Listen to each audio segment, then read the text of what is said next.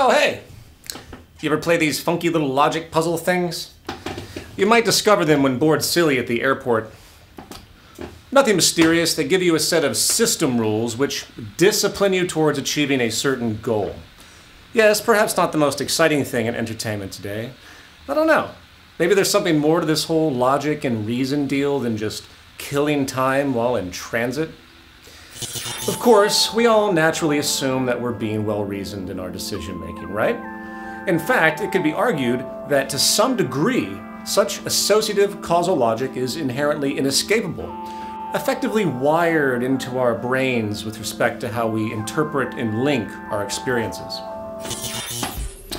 Yet, it's that very issue of degree that appears to be where the problems arise.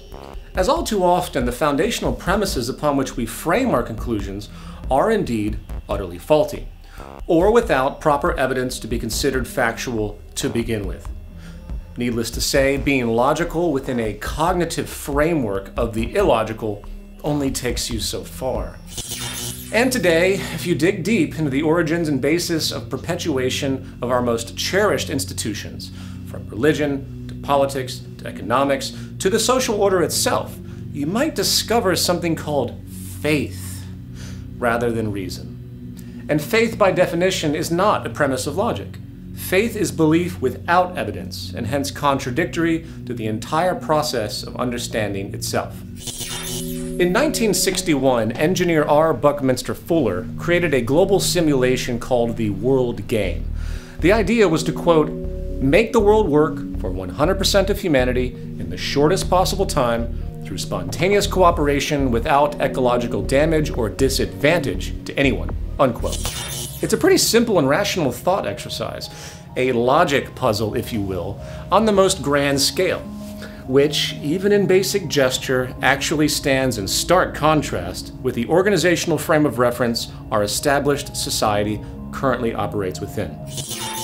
In truth, all this train of thought suggests is to take a broad design perspective to the Earth and human society, using what we now know regarding scientific causality, as opposed to the wheeling and dealing, inherently elitist market anarchy, which moves the world by arguably a rigid, superstitious faith that the invisible hand of the market knows all and sees all. I ask you, what if we dared to view the Earth as a single puzzle board, a problem to be solved, with our logic based around the Earth's natural rule set, the known laws of physical science? What if our goal was to maximize our economic efficiency, to design out poverty, to design out national war, to work structurally to create a clean energy abundance, and hence to work to facilitate a material success for the whole of humanity, in harmony with nature itself? What's that? Utopian, you say? Too idealistic? Communist? Well, I don't know about you, but when I stumble around this planet we call home, a system condition that demands one thing to ensure the prosperity of the human family: adaptation, I'm at once impressed at our tremendous accomplishments as a species, and at once horrified at the ignorant failures, mostly resulting from a refusal to see the Earth as one system design and humanity as one family bound within. So as this season finale of Culture in Decline will argue, humanity is being faced with a choice, a fork in the road. And it is my personal conviction that the broad social decisions made this generation might very well be what makes or breaks our species in the long run. And perhaps, by the end of this episode, you, like me, will feel the need to think about which path we should choose: a culture in ascent or a culture in decline.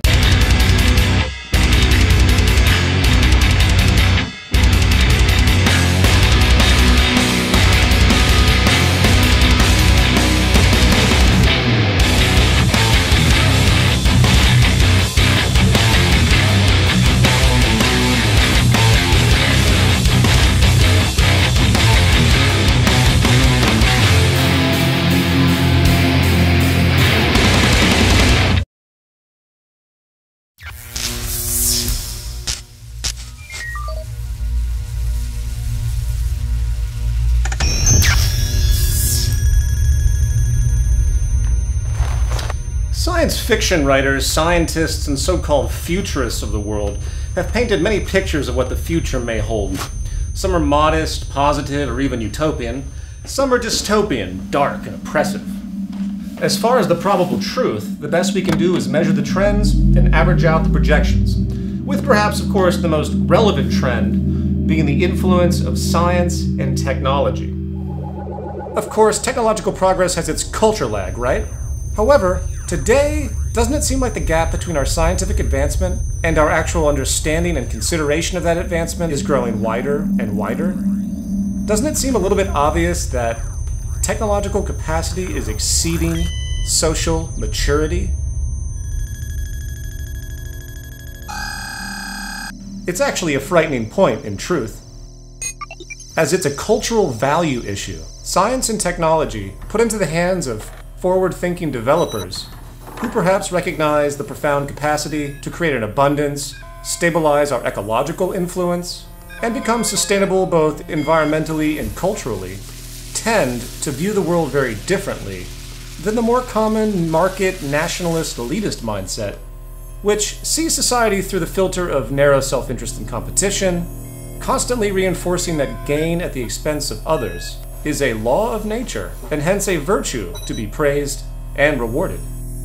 In this context, we might see how those same tools will be used to make bigger weapons, more surveillance technology, and ever stronger physical and psychological prisons for the vast majority of humanity, to remain in servitude to a small group of people in essentially the ownership class. So with that in mind, I present to you a thought exercise. Using my fresh new time machine here, I'm going to be your guide on a trip to two possible futures. First, we will visit a world that just may be if the current social, ecological, and technical patterns persist as they are. Then, we will visit a possible future that very well could be if we as a species were willing to simply employ our vast potential to forge a new, highly efficient societal design with new practices. A design which is not utopian or idealistic, but rather quite simple, practical, and doable, if we simply made the decision to change in accord with the logic of our natural existence.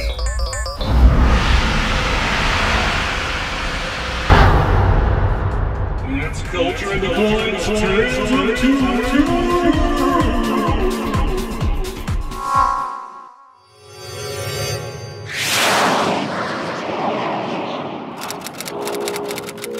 New York City, 2110.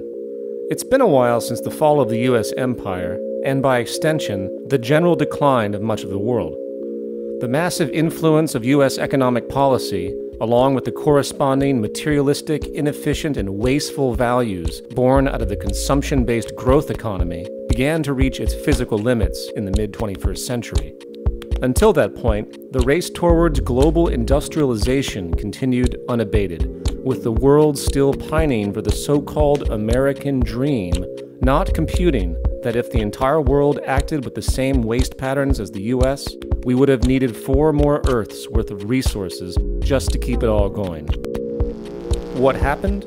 Well, there were 3 nails in the coffin of societal collapse. The synergy of these issues compounded each other into a vicious storm, and by the time the Earth hit a population of 8 billion, right before the Third World War, global unemployment reached levels of 65%, every government on Earth was bankrupt to each other, and the core hydrocarbon energy sources saw destabilizing scarcity. And while China did win the war, what resolution was achieved didn't last long. The cancer and health epidemics alone in Asia and beyond rose to catastrophic proportions, with 1/3 of the planet still uninhabitable today due to industrial pollution. Today, the global population has fallen by 40% due to scarcity and disease. As far as the energy crisis, the early 21st century made tremendous progress in understanding renewable, sustainable energy systems. We were learning on paper how to stop our use of inherently scarce, polluting energy stores in the earth, realizing the almost unlimited abundance of our regenerative universe, an energy income that could provide for everyone many times over if we only moved fast enough to create the proper infrastructure. Unfortunately, such a transition attempt was met with great resistance by financial interests. You see, there was this thing called the free market, which was far from free, in truth. It was a war and elitist protection system, and the bigger and more profitable an industry became, the less financial incentive existed to alter it. Money was the goal of this game, not sustainability or efficiency. And the fact was, we needed to move fast, utilizing the remaining hydrocarbon resources to create new sustainable energy infrastructure. It was a race against global population increases and hence needs. And sadly, we failed, passing the point of no return, as once the true scarcity of our hydrocarbon resources became understood, social destabilization and panic rapidly commenced to further barricade. And what little progress did take place was rapidly destroyed thereafter by the water and energy wars. At the same time, the world faced the largest unemployment rates in history. Long considered a Luddite myth, the exponential increase in machine automation in the 21st century created a powerful acceleration of industrial productivity at ever cheaper rates, displacing workers more rapidly than technology could actually create new jobs. Forward thinkers saw a great shift in the architecture of society. Perhaps the ancient idea of earning a living could be replaced with living a life. We could see the new capacity to create an abundance to meet the needs of every human being on Earth, 8 billion and beyond. But sadly, this prospect met the same fate as our energy ambitions. The corporations, locked into a manner of thought which viewed mechanization as not a means for abundance, but rather a means to save even more money in the process of production, set up a violent clash. Not only a clash between workers and owners, but, ironically, a clash of system functions. For capitalism was faced with its most grand contradiction, where suddenly labor could exist with increasingly less human involvement, and hence the constant pursuit of cost efficiency for profit inevitably meant that less money would be put into circulation through wages, and so the system ran itself down into an ever-weakening slump. Noticing this, the cry of some was to stop mechanization, knowing the economy literally needed jobs by design. Others performed activism to try and convince the world that it was time to adapt, to simply give humanity what it needed, to bypass the market. Why should we invent more jobs to waste human life just to keep this system going? Yet, of course, they were bashed in the media, dismissed as socialist upstarts and freedom-hating communists, trying to corrupt the supposed liberty of what was nothing more than a religion, the all-seeing market. And by the time the corporate-controlled governments couldn't look the other way any longer, the momentum of anger and dismay was too much. The unions went on strike, and the cry for revolution exploded. The Luddites blamed technology for the problems, the businesses blamed government interference, the counterculture blamed idealized conspiracies, with few realizing that it was a system failure, a natural evolution of our culture which demanded respect and adaptation. And the third and perhaps most absurd of all social plagues was the illusion of financial debt. It's an interesting historical note that for some reason, the mafia-style, organized crime mode of the market was never really accepted as a legitimate consequence, when it was in fact a ruling ethos inherent in the competitive, scarcity-driven nature of the system.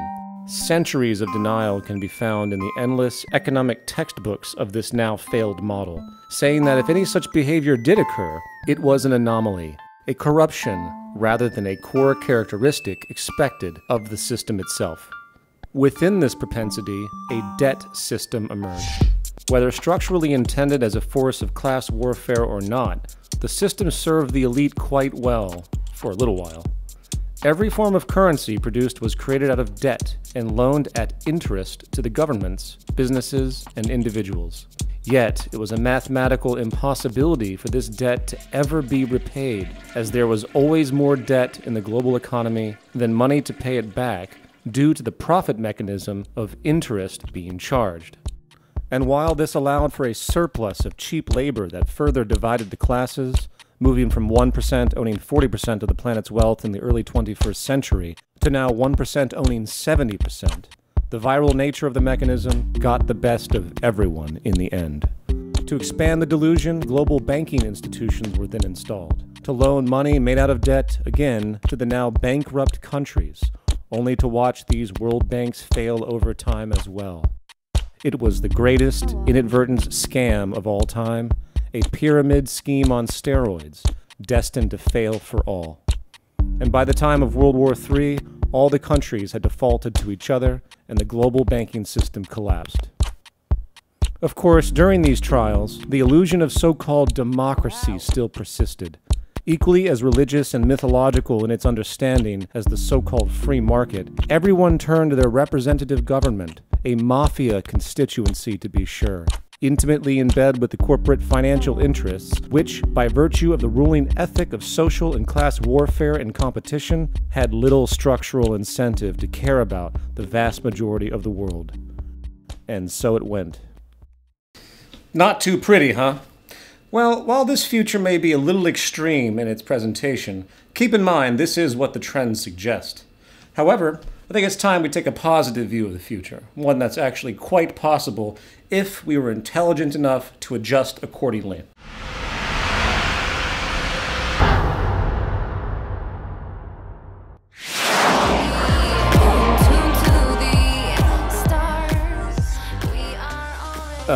What the shit? Where am I? I must have dialed wrong. Oh wait, we went in the past to the 2013 Zeitgeist Media Festival. Sweet. Oh, and there's Kellee Maize doing her thing. If we do these things when the tree is green, oh please, what will happen when it dies? I create and know somewhere deep in the unseen is the key that will open up our eyes. If we do these So, what do you think the future is going to be like in, say, 100 years?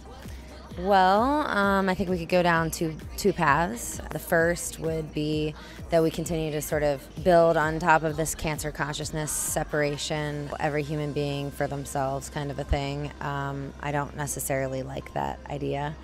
But I do think there's another direction that we could go. I would love to see people working together in community. I think we're missing the whole kind of tribal element. As Mouse would say, I would love everybody to live in tree houses.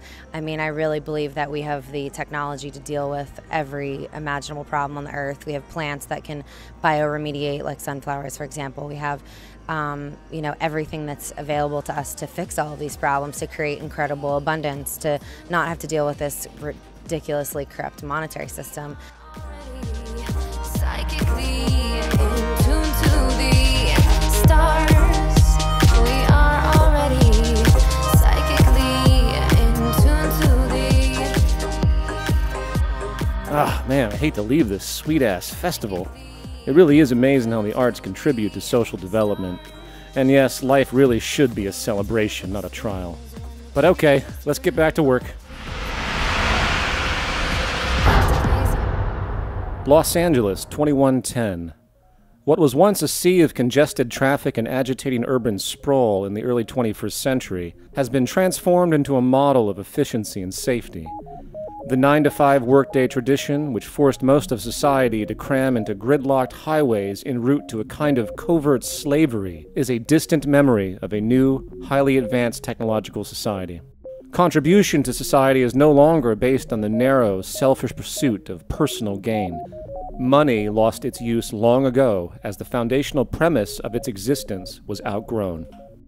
The culture finally realized that a basic, technical system of collaboration, sharing resources and ideas, would enable a highly abundant, sustainable, and stable world, unlike anything the market ethic of scarcity, competition, and class warfare could fathom. It was called the Great Transition, where the benefit of taking an Earth-wide system perspective, coupled with the application of basic physical and social science, set in motion a train of thought that transcended most everything we had considered normal in the early 21st century. And while it is far from perfect, the basic design to take care of everyone worked, while still structurally respecting the natural environment, unleashing a kind of human freedom and capacity for development never before seen. To understand how this new world emerged, we need to start by recognizing a trend which became apparent in the early 20th century. With humanity having spent the vast majority of existence under the veil of superstition, impending scarcity, and general elitism, The idea of not having enough to go around and the perpetuation of haves and have-nots appeared to be simply an immutable law of nature. War after war, genocide after genocide, it intuitively appeared that this was simply the way the human condition was to be. However, with the development of science and the notion of something called technical efficiency, a pattern began to emerge which set the stage for likely the most radical change in human societal operation in history. It was called ephemeralization, the ability to do more and more with less and less. As paradoxical as it may seem, our advancement in understanding how to use our planetary resources, in conjunction with the emerging laws of natural science, set in motion a pattern of conservation and efficiency where, over time, less and less materials, labor, and energy were needed to produce and execute more and more life-supporting processes. For example, the first computer built in the 1940s covered 1,800 square feet of floor space, weighed 30 tons, and consumed 160 kilowatts of electric power. Today, an inexpensive pocket-sized cell phone computes substantially faster, running on virtually nothing in comparison. Communication, which used to require enormous amounts of arduous copper wire to facilitate phone calls, has been replaced by lightweight satellites.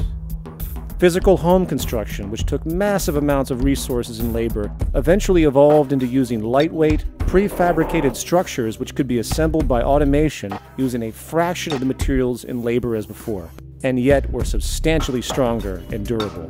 Even the core foundation of nutrition, agriculture, which since the start of the Neolithic period was bound to certain regions for certain climates and land propensities, saw a revolution in versatility, where soilless farming systems could provide organic food locally without pesticides, using less fertilization and with little energy wasted on transport.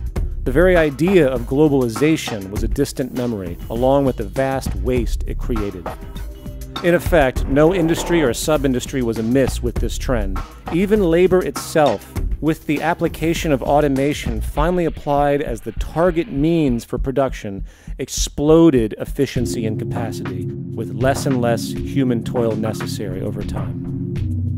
By the mid-21st century, even the idea of mass good production was also no more, as advancements in modular robotics and nanotechnology allowed for good production to exist on-site, on demand, in a kind of variety never before seen in capitalism. The idea of producing goods in mass and storing inventory was no more. In fact, most homes now had production rooms, which printed the basic clothes, household tools, and general needs right there on site. And on the efficiency grew, bringing the world into a condition of post-scarcity abundance, where, within the educational framework of natural law, respecting that there are indeed limits to growth and consumption, a new human value system emerged which gloried in its capacity to increase efficiency and maintain ecological balance and sustainability. Not only physical sustainability per se, but cultural sustainability. Taking care of everyone was not a poetic consequence. It was a core focus to create a form of earthly harmony unknown before. Of course, none of these transitions came easily. The market economy and those who profited most dogmatically tried to stop this advancement as the elitism they held dear was drawn into question. It took decades of activism and showing the world, including those of great power and wealth, that life could be much better for them as well, along with everyone else, and that the market system simply was incompatible with this new mode of optimized efficiency, an efficiency desperately needed to not only progress society, but save it. Oh, shit, I gotta get back. It's almost time for my favorite TV show.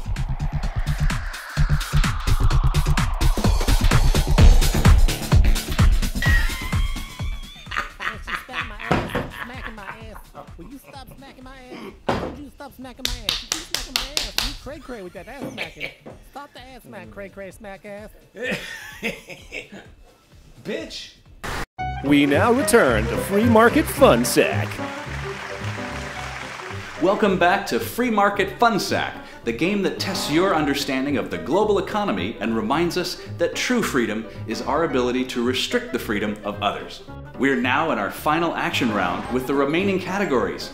Those wacky Austrians, what mafia, fuck you and your college dream. And gimme, gimme, gimme, mine, mine, mine. Tammy, it's your turn. Sam, I'll take fuck you and your college dream for 300, please. Currently, in the United States, which form of indirect slavery is most actively saving the ownership class by generating legions of young, desperate laborers? Tim? Sam, that would be dead slavery. That's correct, Tim. In fact, there's now about $1.2 trillion in student debt alone. An excellent career motivator, to be sure. Tim, you're up. I'll take what mafia for 400, please? Which free market-induced cartel currently maintains the most oppressive power over life-improving public health policies? Tammy? The Federal Reserve. Close, but no. Fred? The Food and Drug Administration. There we go. That's right, folks. We do have cures for cancer. Too bad it would interfere with the bottom line of the existing medical mafia. Fred? Yeah, Sam, I'll take gimme, gimme, gimme, mine, mine, mine for 600. Which continent has been most capitalized upon for its natural resources and cost-efficient labor since the start of the British Empire? Fred? Asia? Very close, but no. Tammy? South America. Even closer, but no bueno.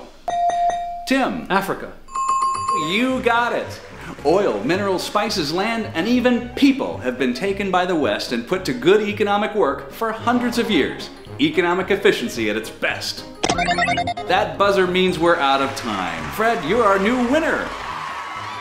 Tammy and Tim, please enter your designated free market fund sacks, as your fates have been set to help contribute to the emerging market economies of the third world. Ed? That's right, Sam. Tammy is off to luscious Thailand to be a sex slave in one of the most promising markets of the region, human trafficking. While Tim is off to Southeast Asia to work for 18 hours a day for 10 cents an hour, making expensive sneakers for American school children. Thank you all for joining us. Now a word from our sponsor.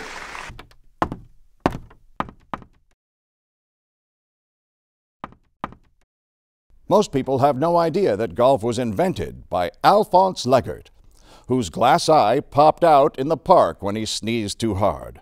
Because of his broken leg, he had to putt the eye all the way home before his wife retrieved it for him.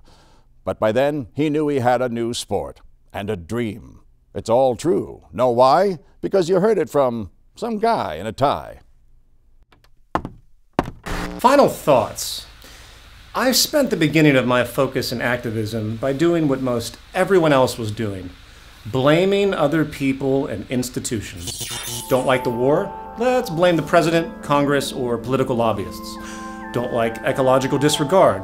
Let's blame this or that corrupt corporation or some regulatory body for poor performance. Don't like being poor and socially immobile? Let's blame government coercion and interference in this free market utopia everyone keeps talking about. The sobering truth of the matter is that the only thing to blame is the dynamic, causal unfolding of system expression itself on the cultural level. In other words, none of us create or do anything in isolation. It's impossible. We are system-bound both physically and psychologically, a continuum. Therefore, our view of causality with respect to societal change can only be truly productive if we seek and source the most relevant sociological influences we can and begin to alter those effects from the root causes.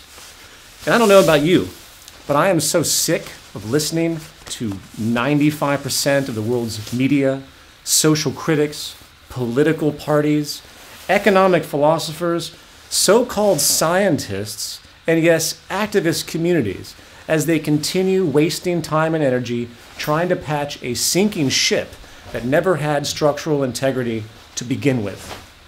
It isn't to say that we don't need such patches, okay? Because we are truly hemorrhaging from our wounds. But the level of embarrassment now upon us with respect to the hamster wheel of pointless acts must truly make for one hell of a reality show for the possible aliens watching our rather idiotic planet orbit into oblivion. The late great George Carlin once said, "When you are born on this planet, you are given a ticket to the freak show. And if you're born in America, you are given a front row seat." It may be true that behind every cynic there is a failed idealist, but in a world where no good deed goes unpunished, it is easy to see how the most sensitive of the human condition can't help but suffer a kind of trauma of the spirit, where the childlike goodwill, curiosity, and rational development is stomped, suppressed, and destroyed by a stubborn traditionalism forged by the supposed virtue of arrogant elitism. And yes, if you haven't figured it out, at the root of this series is not a light satirical view of modern life. It is a deeply frustrated and agitated expression that furthers in part my personal cathartic attempt to ward off the condition of simply not giving a shit anymore. And my hope is that those of you out there who can identify with this plight will begin to understand the seriousness of this societal struggle and work to help redeem this epidemic of intellectual belligerence known as the zeitgeist we endure. With that, I would like to thank all of you who have supported this show thus far, and perhaps we all may emerge to see a common human end in time, realizing that everything is you and you are everything. A spiritual responsibility of sorts, if you will, perhaps finally lifting us out of the dark age we wallow in today. My name is Peter Joseph, and perhaps you, like me, will no longer perceive yourself as a victim of a culture in decline, but rather as an agent of evolution, an agent of a culture in ascent.